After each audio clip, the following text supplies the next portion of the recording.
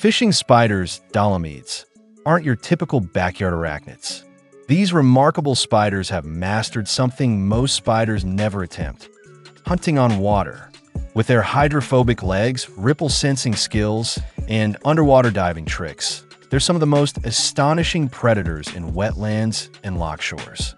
Instead of webs, fishing spiders use vibrations to detect prey. Tiny sensory hairs on their legs can feel the faintest tremor on the water's surface. A struggling insect, a swimming tadpole, even the pulse of a tiny fish. This vibrational radar works just like a spider web, but on a floating, liquid platform. Did you know they belong to the genus Dolomedes? A group of over 100 species worldwide, all known for their water-related lifestyle. Most are semi-aquatic. They live around ponds, streams, marshes, lakeshores, and wetlands. Only one known species prefers tree habitats instead of water. They can walk on water. Their legs are covered in hydrophobic hairs that repel water. This spreads their weight perfectly and prevents them from sinking. Like nature's version of water striders, but much bigger.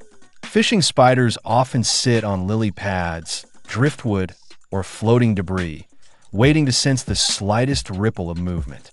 They can catch prey larger than themselves.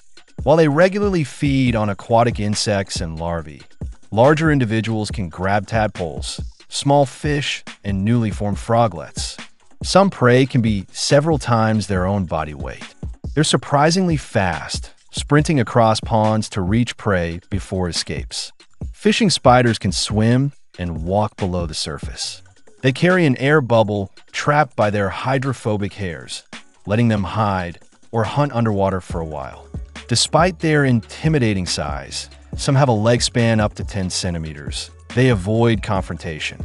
A bite is rare and comparable to a mild bee sting. Females keep their egg sacs in their jaws until ready, then build a nursery web hanging over vegetation near water to protect their babies. Fishing spiders help balance insect and amphibian populations and serve as prey for birds and larger creatures, linking land and water food webs.